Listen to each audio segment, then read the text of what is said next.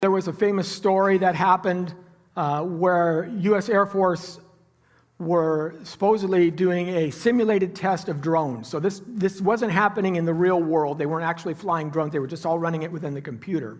They simulated an environment where the drones were programmed to amass points, AI drones, they're autonomous, by killing targets. You get more points the more targets you kill. They're relying on game theory to tell the drones how well they're doing. Colonel Tucker Chinko Hamilton, head of AI test operations, offered this plausible hypothetical.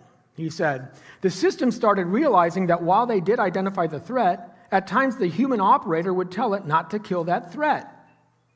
He goes, well, what if it got its points by killing that threat? So what did it do? It could kill the operator, because that person was keeping it from accomplishing its objective. He goes, we trained the system then. Hey, don't kill the operator. That's bad. You're going to start losing points if you do that. So what may it start doing? Destroy the communication tower that the operator uses to communicate with the drone to stop it from killing the target. Now, this was a thought experiment. He had to double back on this when this first came out. He said, no, this didn't really happen. This was just a thought experiment.